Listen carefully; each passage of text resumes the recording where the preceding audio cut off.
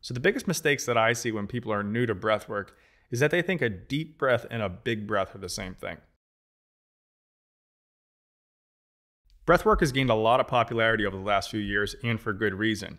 Now, there's a ton of different techniques and applications of breathwork, but for me and my clients, we're usually using breathwork and movement together to achieve two primary outcomes.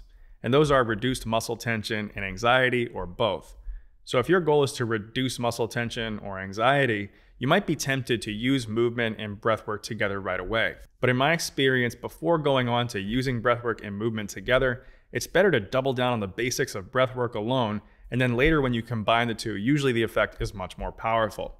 So for that reason, in this video, we're going to go through the basic breathwork cues that you need if your goal is to reduce muscle tension and anxiety.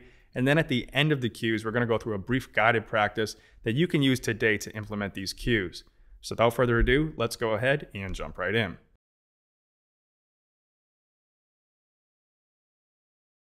So when we're going through these basic cues, we're going to have two categories to worry about. The first is going to be the position we're in, and then the second is going to be how we're actually doing the breaths. So let's start by going over the position. So starting here at the rib cage, we want to create a position where it's going to be easy to expand in a 360-degree manner. So when we take a breath in, we should get not only expansion out to the side like this, but also front and back. So if we're in a real arched or extended kind of position where the chest is really tall and our back is arched, that's going to make it difficult to get that uniform expansion.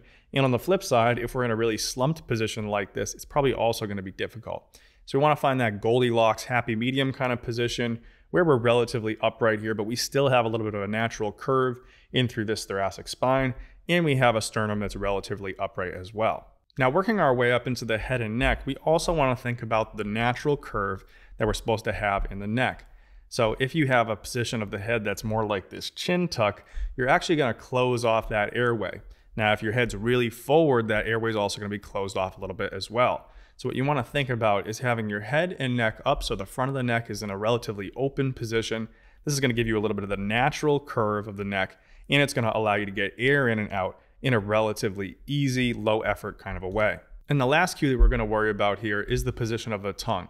Now, when we're breathing in and out of the nose, it's going to be easiest to get that air in and out if we have the entire tongue up on the roof of the mouth. So imagine this is the roof of my mouth. Most people will think tongue on the roof of the mouth means tip of the tongue behind the front teeth. But what we're really looking for is going to be the entire tongue coming up into the roof of the mouth. So we have the middle of the tongue and the hard palate, and then the back of the tongue starting to actually contact that soft palate.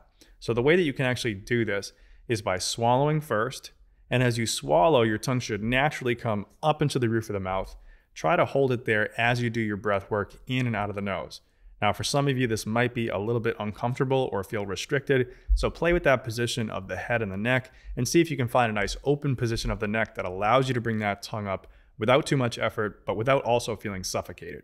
So now that you understand the positional cues, let's talk about how to actually do the breathing.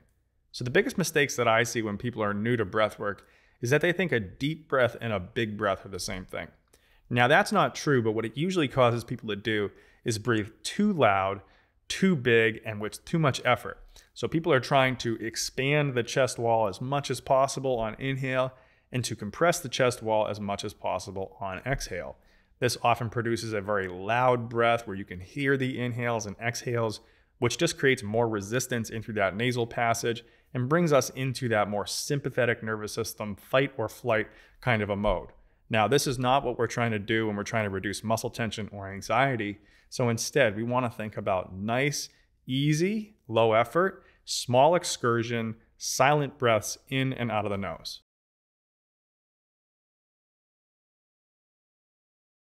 Okay, so now that you know the basic cues, let's go through a guided practice. We're going to start by bringing awareness to the position, starting here at the pelvis. So you're going to take your seat, you're going to arch your low back and rock your pelvis forward. Then you're going to round your back and let your pelvis dump backwards a little bit. You're going to alternate between those two of arching forward and dumping back until you find this happy middle ground where you feel good contact with your sit bones on the support surface. Now we're going to go up into the rib cage and bring a little bit of awareness to the position here. And you're going to, again, alternate between a little bit more arched and a little bit more slumped. A little bit more arched and a little bit more slumped. And again, you're gonna look for that position somewhere in the middle where you still have an upright sternum, but also a natural curve here in the mid-back. Then we're gonna go up to the neck and head, and we're gonna do the same thing, coming down into a little bit of a chin tucked position, and then lifting the head, and then finding that middle ground where the front of the neck feels open, but there's no tension in maintaining that position. Now, last but not least, we're gonna bring our awareness to the tongue. We're gonna do a little bit of a swallowing motion, and we're gonna feel that tongue come right up into the roof of the mouth, so the entire tongue is on the entire roof of the mouth. This is gonna be the position we maintain throughout the guided practice, so try to just maintain this comfortably with minimal tension. Now we're gonna bring our awareness to actually how we're doing the breaths. We're gonna use an easy duration of 3 seconds in and 3 seconds out. So let's go ahead and we'll start in 3, 2, 1. Easy breath into the nose, and then out. Easy in, easy out. I'm gonna have you just follow that timer. I'm gonna talk here a little bit. And as you go out, you're just letting that air go out. As you're coming in, you're trying to make that as quiet as possible.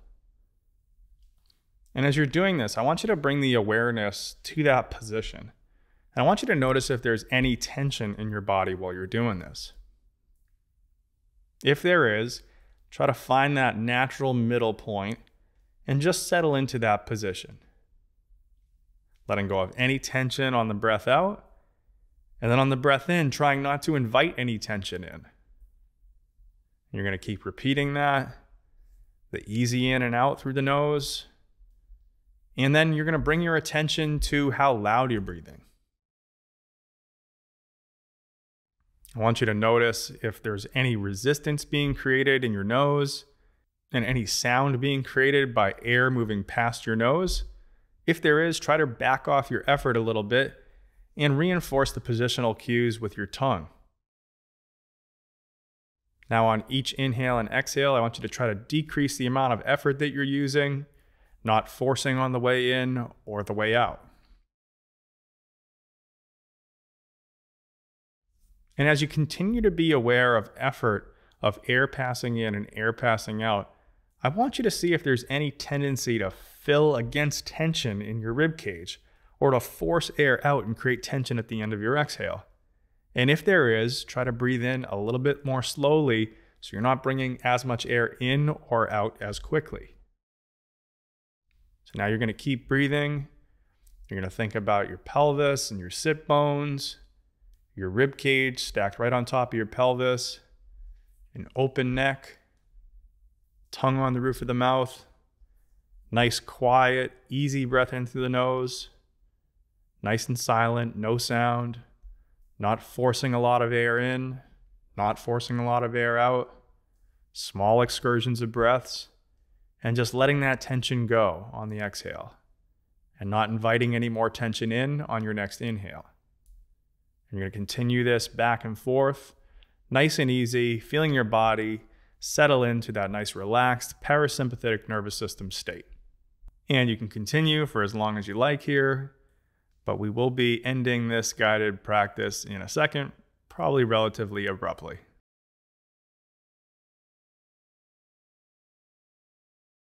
Okay, so that does it for the guided practice. If you're brand new to breathwork, go down and get my Breathwork Breakthrough 7-Day Challenge. It's designed to help beginners have their first aha moment with breathwork. And ultimately, if you get the basics of breathwork down by doing this challenge, when you go to combine breathwork with movement, you get a much, much more powerful effect. Now, if you're a little bit more advanced and you think that you don't need the basics, but you want to take it to the next level, go ahead to chaplinperformance.com and get on my mailing list. I'll be releasing an advanced breathwork course in Q2 of 2023. Make sure you get on that list because if you're one of the earliest on that list, you get a little bit of a discount. Okay, guys, that does it for this video. If you liked it, give it a like, comment questions down below. And if you haven't already, subscribe to the channel. All this helps the algorithm to help me help more people. And until next time, thanks a lot for watching. Peace.